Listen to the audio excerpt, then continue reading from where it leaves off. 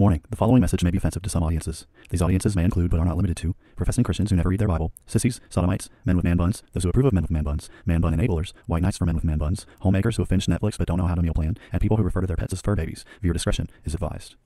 People are tired of hearing nothing but doom and despair on the radio.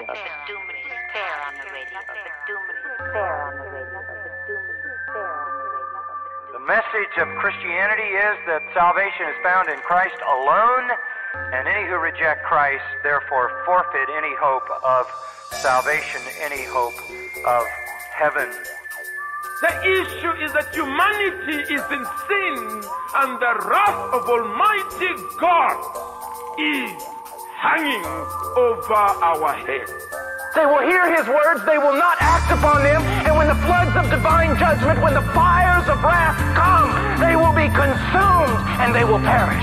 God wrapped himself in flesh, condescended, and became a man, died on the cross for sin, was resurrected on the third day, has ascended to the right hand of the Father, where he sits now to make intercession for us. Jesus is saying there is a group of people who will hear his words, they will act upon them, and when the floods of divine judgment come in that final day, their house will stand. Welcome to Bible Bashed, where we aim to equip the saints for the works of ministry by answering the questions you're not allowed to ask. Listen and enjoy this midweek installment of Answering a Fool as Pastor Tim answers a fool according to his folly, lest he be wise in his own eyes.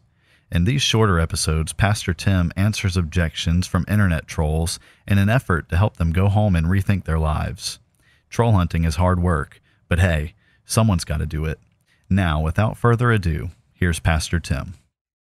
Whenever the Bible is brought up in conversation in general, there is the type of atheist or agnostic individual who is going to essentially try to dismiss whatever is being said with some sort of appeal to religious violence or religious genocide. Now, we had a comment on one of our posts that was unrelated to the subject at hand, but then the comment read this way: Bible Bashed. The literal belief in theism is a horrific history that keeps repeating itself.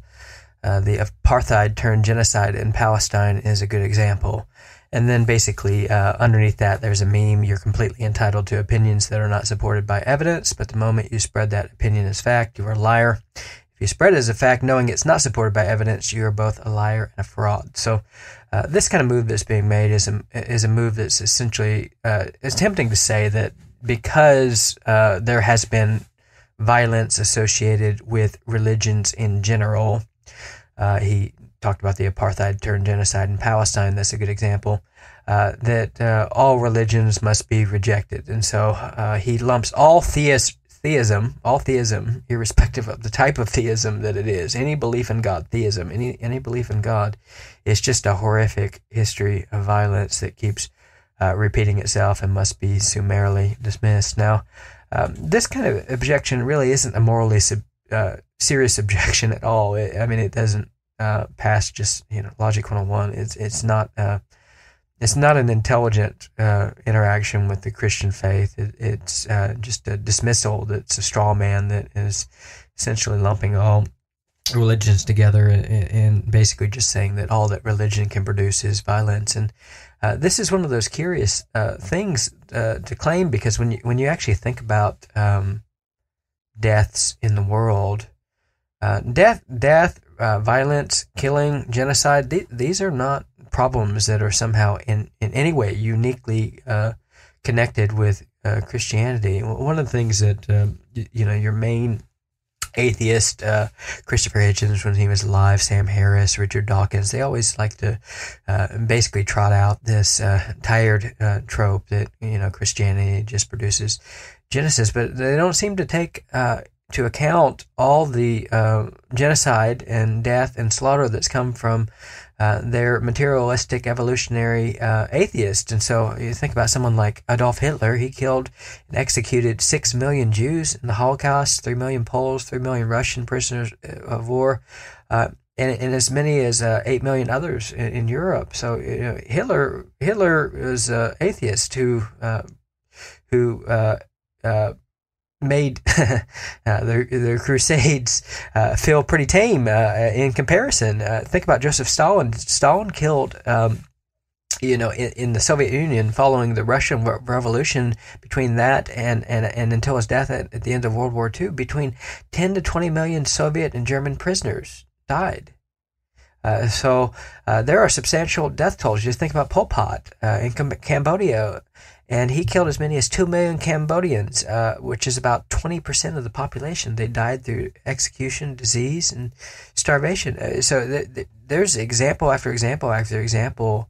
Just think about Mao. He killed tens of millions of Chinese, most of them in public executions. So you think about something like this, and you think, man, there's a lot of deaths that seem to come from these atheist dictators, and so the atheists wouldn't want Christians and wouldn't allow Christians to say that the product of atheism is genocide. But if you're going to make that argument, you're going to say, hey, what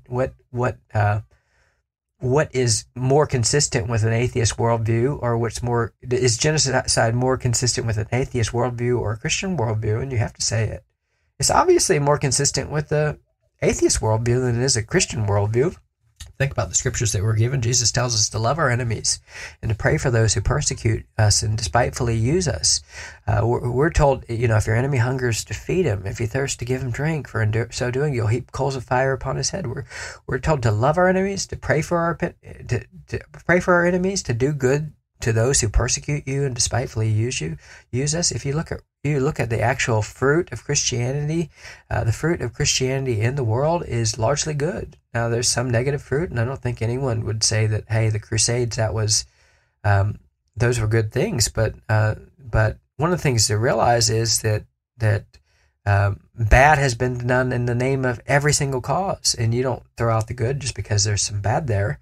But then you think about something like atheism. Atheism, logically, if you think about the logical consequences of an atheistic worldview, the logical consequence of an atheist worldview is obviously genocide.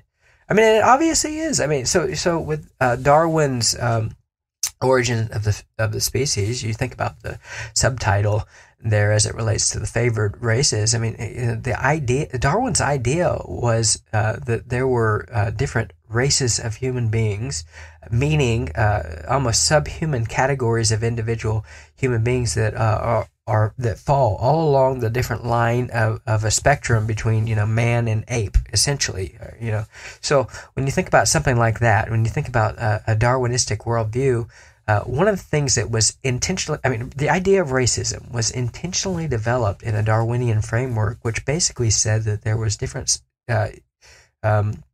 subhuman, quasi-species of human beings that were higher and lower on the evolutionary scale. All the racism that you see that existed as a result of the scientific racism came from a Darwinian worldview, quite logically and naturally. So you had the Europeans, who were considered the highest on the evolutionary ladder, and then you had the Asians below that, and below that the bottom rung was the Jews and the and the blacks. And so in that kind of framework, genocide is a natural product of that kind of belief. If you believe that Jews and you believe that blacks are subhuman species, as scientific racism and Darwin taught us, then one of the things that you're going to come to is that the natural byproduct of that is going to be genocide, because they're not afforded the same rights as the favored races in the language of Darwin, as far as that goes. And one of the things that you'll see is that in these atheist regimes, you see genocide. That's the natural result of a philosophy that makes sense of it. And I mean, that obviously makes sense in a worldview that's based on survival of the fittest. Now, I think, if you were to be charitable to your atheist objectors, one of the things that you might realize is that, hey, yes, okay, well, atheism, you might grant the point. All right, so let's grant the point. Atheism has its materialistic, naturalistic atheism. It has its bad examples, whatever, but not every single atheist out there wants to go commit genocide, and so maybe it's possible to be an atheist and not to be pro-genocide. Sure.